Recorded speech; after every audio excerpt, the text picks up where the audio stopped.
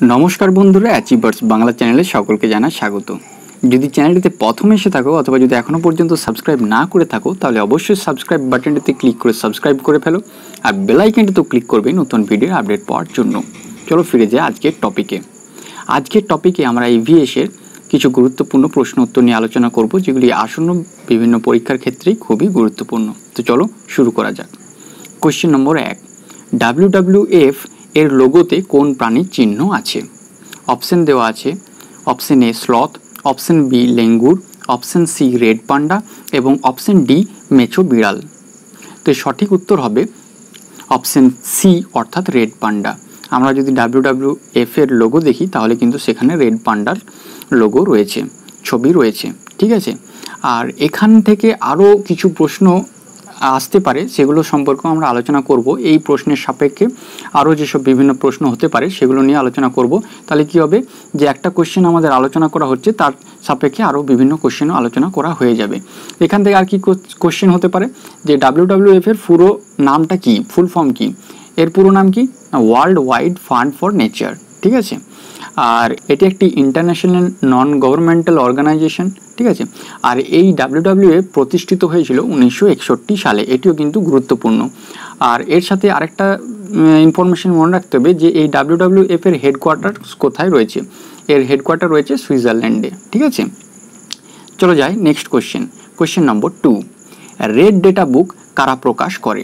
Option A IUCN, option B WWF, option C সিটিজ এবং option D BCD। তো সঠিক উত্তর হবে অপশন এ অর্থাৎ IUCN। এখানে জানা দরকার যে রেড ডেটা বুকটা কি আসলে। এই রেড ডেটা বুক বিরল বা বিপন্ন যেসব প্রজাতির প্রাণী বা উদ্ভিদ বা ছত্রাকের পাশাপাশি আরও যেসব স্থানীয় উপজাতি রয়েছে তাদের ডেটা থাকে এই রেড ডেটা বুকে, ঠিক আছে। এই বইটি মূলত সেই বিরল বিপন্ন প্রজাতিগুলি রক্ষা করার জন্য তৈরি করা হয়েছে যাতে বিলুপ্তির পথ থেকে হারিয়ে যাওয়া, ক্ষতিগ্রস্ত হওয়া এই জীবনচক্র চালিয়ে যেতে সক্ষম হয়, ঠিক আছে। বোঝা গেল? এটা হচ্ছে রেড ডেটা বুক। এই যে IUCN এর পুরো নামটা কি এটাও কিন্তু জেনে রাখা দরকার। এর পুরো নাম হলো international union for conservation of nature, ঠিক আছে। আর এই যে IUCN এটি প্রতিষ্ঠিত হয়েছিল 1948 সালে 5ই অক্টোবর, ঠিক আছে। আর এই IUCN কোথায় অবস্থিত? IUCN অবস্থিত হচ্ছে সুইজারল্যান্ডে। যাই নেক্সট কোশ্চেনে। কোশ্চেন নম্বর 3, স্যালামান্ডার প্রাণীটির প্রকৃতি কীরূপ? অপশন এ সরীসৃপ, অপশন বি উভচর, অপশন সি মৎস্য এবং অপশন ডি স্তন্যপ্রায়ী। তো সঠিক উত্তর কি হবে? এর সঠিক উত্তর হবে অপশন বি অর্থাৎ উভচর, ঠিক আছে। উভচর কাদের বলে সবাই নিশ্চয়ই জানা আছে, সবাই নিশ্চয়ই জানো। উভচর যারা জলে এবং স্থলে উভয়ে বাস করে, ঠিক আছে। আর এখানে আরেকটা কিন্তু এই স্যালামান্ডার সম্পর্কে একটা তথ্য বলে রাখি যে তোমাদের বিশ্বের বৃহত্তম উভচর প্রাণী হলো জায়ান্ট স্যালামান্ডার, ঠিক আছে। এটিও কিন্তু গুরুত্বপূর্ণ জিকে এর কোশ্চেন কিন্তু আসতেই পারে, ঠিক আছে। যাই নেক্সট কোশ্চেন। কোশ্চেন নম্বর 4, কোন দেশের জাতীয় বিজ্ঞান প্রতিষ্ঠান গ্রিন ডেটা বুক প্রকাশ করে? অপশন কি দেওয়া আছে? Option A Italy, option B Ukraine, option C America যুক্তরাষ্ট্র এবং অপশন ডি ব্রিটেন। তো সঠিক উত্তর কি হবে? এর সঠিক উত্তর হবে অপশন বি অর্থাৎ ইউক্রেন, ঠিক আছে। আর এই গ্রিন ডেটা বুকটা কি এটাও কিন্তু জেনে রাখা দরকার। এই গ্রিন ডেটা বুক হলো প্রায় 200টিরও বেশি দেশ পরিবেশ সম্পর্কিত ডেটার প্যাকেজ আকারে প্রস্তুত রেফারেন্স। বোঝা গেল? এতে কি থাকে? এতে কৃষি, বনজ সম্পদ, জীববৈচিত্র্য, শক্তি, দূষণ, জল এবং স্যানিটেশন প্রভৃতি বিভিন্ন বিষয়ের ডেটা রয়েছে। যাই নেক্সট কোশ্চেন। কোশ্চেন নম্বর 5, ভারতের প্রথম বায়োস্ফিয়ার রিজার্ভ কোনটি? অপশন এ কি দেওয়া আছে? নন্দা দেবী, অপশন বি মানস, অপশন সি নীলগিরি এবং অপশন ডি পাঁচমারি। তো এই সঠিক উত্তর কি হবে? এই সঠিক উত্তর হবে অপশন এ অর্থাৎ নন্দা দেবী। এই নন্দা দেবীটি কোথায় অবস্থিত? এই নন্দা দেবী তামিলনাড়ু, কেরালা এবং কর্ণাটক রাজ্যগুলিতে বিস্তৃত রয়েছে। এখানে আরেকটা ইনফরমেশন তোমরা মনে রাখবে যে ইউনেস্কো 2012 সালে এটিকে ওয়ার্ল্ড হেরিটেজ সাইট বলে ঘোষণা করেছিল।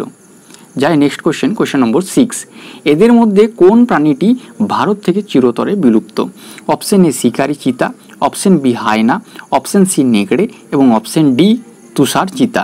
তো সঠিক উত্তর হবে অপশন ডি অর্থাৎ তুষার চিতা, ঠিক আছে, অর্থাৎ snow leopard.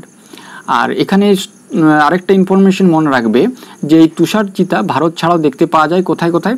Afghanistan, Pakistan, Nepal, Kazakhstan, Bhutan, চীন, মঙ্গোলিয়া প্রভৃতি দেশে। আর এই তুষার চিতা বা স্নো লেপার্ডকে পাকিস্তান এবং আফগানিস্তানের ন্যাশনাল হেরিটেজ অ্যানিমেল তো বলা হয়। Question number 7, Corbett national park কোন পশুর জন্য বিখ্যাত? অপশন এ তে বলা হয়েছে বাঘ, অপশন বি তে বলা হয়েছে সিংহ, অপশন সি গন্ডার এবং অপশন ডি হরিণ। তো সঠিক উত্তর হবে অপশন এ অর্থাৎ বাঘের জন্য। কোশ্চেন নম্বর 8, ভারতের প্রথম ন্যাশনাল পার্ক কোনটি? কি রয়েছে অপশনগুলো? Bandipur national park, Kanchenjunga national park, Periyar এবং Corbett national park. Corbett national park এটাই হলো আমাদের ভারতের প্রথম ন্যাশনাল পার্ক, ঠিক আছে? তো এটা মনে রাখবে। আর এটা কোথায় অবস্থিত? এটা উত্তরাখণ্ডে অবস্থিত। কোশ্চেন নম্বর 9, দুটি পৃথক বাস্তুতন্ত্রের মধ্যে উপস্থিত প্রজাতির তুলনাকে কি বলা হয়? অপশন এ জিনগত বৈশিষ্ট্য, অপশন বি আলফা বৈচিত্র্য, অপশন সি বিটা বৈচিত্র্য, অপশন ডি গামা বৈচিত্র্য। তো সঠিক উত্তর কি হবে? এই সঠিক উত্তর হবে বিটা বৈচিত্র্য। যাই নেক্সট কোশ্চেন। কোশ্চেন নম্বর 10, কোন অঞ্চল থেকে সর্বাপেক্ষা অধিক পরিমাণে প্রজাতি বিলুপ্ত হয়েছে? অপশন কি দেওয়া আছে? অপশন এ মহাদেশ, অপশন বি মহাসাগর, অপশন সি দ্বীপসমূহ এবং অপশন ডি মিষ্টি জলাশয়। এই সঠিক উত্তর কি হবে? এই সঠিক উত্তর হবে অপশন সি অর্থাৎ দ্বীপসমূহ। দ্বীপসমূহ থেকে সর্বাপেক্ষা অধিক পরিমাণে প্রজাতি বিলুপ্ত হয়েছে। কোশ্চেন নম্বর 11, নিচের কোনটি অ্যাজোট gas? Option A nitrogen, option B hydrogen, option C oxygen এবং অপশন ডি কার্বন। তো সঠিক উত্তর অনেকেরই জানা আছে, অ্যাজোট গ্যাস হলো নাইট্রোজেন। কোশ্চেন নম্বর 12, UNICEF এর সদর দপ্তর কোথায় অবস্থিত? অপশন এ আছে Geneva, option B new York, option C Washington এবং অপশন ডি প্যারিস। তো সঠিক উত্তর হবে নিউ ইয়র্ক, ঠিক আছে? আর এই UNICEF এর পুরো নাম কি? এর পুরো নাম হলো ইউনাইটেড নেশন চিলড্রেন ফান্ড, ঠিক আছে? এটিও কিন্তু তোমাদের জেনে রাখা দরকার। এর সাথে আরও একটা ইনফরমেশন মনে রাখবে যে এটি প্রতিষ্ঠিত হয়েছিল 11 ডিসেম্বর 1946-এ। কোশ্চেন নম্বর 13, সেলভা কি? অপশন এ তৃণভূমি, অপশন বি বনভূমি, অপশন সি মরুভূমি এবং অপশন ডি সমভূমি। তো সঠিক উত্তর কি হবে? এর সঠিক উত্তর হবে বনভূমি, ঠিক আছে? সেলভা কথার অর্থই হলো গভীর বনাঞ্চল। মধ্য আমেরিকার যে দেশগুলির বনাঞ্চল সেগুলি কিন্তু সেলভা নামে পরিচিত। কোশ্চেন নম্বর 14, সর্বনিম্ন আপেক্ষিক আর্দ্রতা কোন ঋতুতে থাকে? অপশন এ গ্রীষ্ম, অপশন বি বর্ষা, অপশন সি শীত এবং অপশন ডি বসন্ত। তো সঠিক উত্তর হবে অপশন সি অর্থাৎ শীত। এই শীতকালে আপেক্ষিক আর্দ্রতা সবচেয়ে কম থাকে। কোশ্চেন নম্বর 15, নিচের কোনটি অতি পৌষ্টিকতা? অপশন এ কি বলা আছে? Ammonification, option B acidification, option C ইউটোপিকেশন, option D অ্যালকোনাইজেশন। তো সঠিক উত্তর কি হবে? এই সঠিক উত্তর হবে ইউটিফিকেশন অর্থাৎ অপশন সি ইউটিফিকেশন, ঠিক আছে? ইউটিফিকেশনটা কি? বিভিন্ন কারণে কোনো জলাশয়ে দ্রবীভূত যে পরিপোষক তার পরিমাণ যখন বেশি হয়ে যায় তখন কি হয়ে যায়? যে খাদকের প্রয়োজন অপেক্ষা উৎপাদকের পরিমাণ বেশি হয়ে যায়। এর ফলে জলাশয়ে দ্রবীভূত যে অক্সিজেন তার অভাব দেখা দেয় এবং জলজ প্রাণী যেগুলো রয়েছে সেগুলোর মৃত্যু ঘটে যায়। এই ঘটনাকে বলা হয় ইউটিফিকেশন। আর এই ইউটিফিকেশনকে হাইপারট্রফিকেশনও বলা হয়। কোশ্চেন নম্বর 16, কুচিপুড়ি লোকনৃত্য কোন রাজ্যে প্রচলিত? Option A Kerala, option B Andhra Pradesh, option C Tamil Nadu এবং অপশন ডি উত্তরপ্রদেশ। দেখো এর আমি একটা ভিডিও পাবলিশ করেছিলাম বিভিন্ন যে আঞ্চলিক নৃত্যগুলো রয়েছে সেগুলো নিয়ে পুরো ডিটেলসে, তোমরা চাইলে সেই ভিডিওটি দেখে নিতে পারো, ঠিক আছে? তো এর উত্তর কি হবে? এর উত্তর হবে অপশন বি অর্থাৎ অন্ধ্রপ্রদেশ। তো অন্ধ্রপ্রদেশের কুচিপুড়ি গ্রামে এর উৎপত্তি হয়েছিল বলে এই নৃত্য তার নাম হয়েছিল কুচিপুড়ি। কোশ্চেন নম্বর 17, বন্য গাধা সংরক্ষণালয় কোথায় আছে? Option A Maharashtra, option B Rajasthan, option C Kerala এবং অপশন ডি গুজরাট। সঠিক উত্তর হবে অপশন ডি অর্থাৎ গুজরাট, ঠিক আছে? বন্য গাধা সংরক্ষণালয় রয়েছে গুজরাটে। কোশ্চেন নম্বর 18, গোবর গ্যাসে কোনটি আছে? Option A acetylene, option B ethylene, option C methane এবং অপশন ডি স্টায়ালিন। তো সঠিক উত্তর হবে অপশন সি অর্থাৎ মিথেন, ঠিক আছে? আর তোমরা আশা করি মিথেনের সংকেত নিশ্চয়ই জানো। অনেক সময় কিন্তু মিথেন না লেখা থেকে সেখানে মিথেনের যে সংকেত রয়েছে সেটাও কিন্তু দেওয়া থাকতে পারে। সুতরাং তোমাদের মিথেনের সংকেতটাও কিন্তু যদি না জানা থাকে তাহলে কিন্তু জেনে নেওয়া দরকার। আর যদি তোমাদের জানা থাকে অবশ্যই কমেন্ট বক্সে জানাতে ভুলো না মিথেনের সংকেত কি। কোশ্চেন নম্বর 19, কোনটি অবিভাজ্য? Option A nucleus, option B photon, option C atom এবং অপশন ডি প্রোটন। যে সঠিক উত্তর অপশন ডি প্রোটন, ঠিক আছে? প্রোটন অবিভাজ্য। কোশ্চেন নম্বর 20, শুষ্ক বরফ কি? অপশন এ কঠিন CO2, অপশন বি তরল CO2, অপশন সি গ্যাসীয় CO2 এবং অপশন ডি কোনোটি নয়। তো তো সঠিক উত্তর আশা করি সকলেরই জানা, অর্থাৎ কঠিন CO2কে শুষ্ক বরফ বা ড্রাই আইস বলা হয়। ঠিক আছে, কোয়েশ্চেন নম্বর 21, কোনটি common salt? Option A calcium chloride, option B magnesium chloride, option C potassium chloride এবং অপশন ডি ক্যালসিয়াম সালফেট। সঠিক উত্তর কি হবে? অপশন সি অর্থাৎ পটাশিয়াম ক্লোরাইড। এর সংকেত KCl। কোয়েশ্চেন নম্বর 22, হীরক হলো এক ধরনের, অপশন এ কাঁচ, অপশন বি কয়লা, অপশন সি পাথর এবং অপশন ডি মণি। এর সঠিক উত্তর কি? এর সঠিক উত্তর অপশন বি অর্থাৎ কয়লা। হীরক এক প্রকার কয়লা। এই হীরক ভারতের খনিতেই সর্বপ্রথম পাওয়া যায়, উত্তোলন করা হয় এবং এখান থেকে কিন্তু ভারতে কিন্তু এই হীরকের ব্যবহার প্রথম করা হয়। এখানে আরেকটা তোমাদের ইনফরমেশন জেনে রাখা দরকার, সেটা হলো ভারতের কোথায় হীরক খনি রয়েছে। গোলকুন্ডা খনি রয়েছে, ঠিক আছে, কোল্লুর খনি রয়েছে, পান্না খনি রয়েছে আর বুন্দার প্রকল্প রয়েছে, এখানে হীরক পাওয়া যায়। কোয়েশ্চেন নম্বর 23, বাঁদরের ক্লোনিং করা হয়েছে প্রথম কোন দেশে? অপশন এ ফ্রান্সে, option B স্কটল্যান্ডে, option C Russia এবং অপশন ডি মার্কিন যুক্তরাষ্ট্রে। তো এর সঠিক উত্তর হবে অপশন বি অর্থাৎ স্কটল্যান্ডে। আশা করি ক্লোন কি সেটা সম্পর্কে সকলেরই জানা আছে। যদি না জানা থাকে তাহলে আরেকবার বলে দিই যে কোনো জীবের একটি দেহকোষ হতে হুবহু ওই জীবটি পুনরায় তৈরি করার যে পদ্ধতি তাকে বলা হয় ক্লোনিং। আর এখানে আরেকটা জিনিস জেনে রাখা দরকার যে সর্বপ্রথম 1992 সালে স্কটল্যান্ডের ডলি নামক একটি ভেড়ার ক্লোন তৈরি করা হয়েছিল। এই ডলি নামক ভেড়ার ক্লোনটি সর্বপ্রথম ক্লোন বিশ্বের। তাহলে একটা মানুষের হুবহু আরেকটা মানুষও তো তৈরি করা যেতে পারে, এটাও তো একটা মানুষ, অর্থাৎ মানুষের যে ক্লোন রয়েছে সেটা বানানো যেতে পারে। এখানে বলে রাখি, মানবের ক্লোন তৈরি করা কিন্তু, অর্থাৎ মানুষের ক্লোন তৈরি করা কিন্তু অধিকাংশ দেশেই নিষিদ্ধ। কোয়েশ্চেন নম্বর 24, টিকটিকির গমন পদ্ধতির নাম কি? Option A creeping, option B scrolling, option C sleeping, option D সিটা। সঠিক উত্তর স্ক্রলিং। ঠিক আছে, টিকটিকির গমন পদ্ধতি হলো স্ক্রলিং। 25, নিচের কোনটি স্বভোজী কিন্তু পরাশয়ী উদ্ভিদ?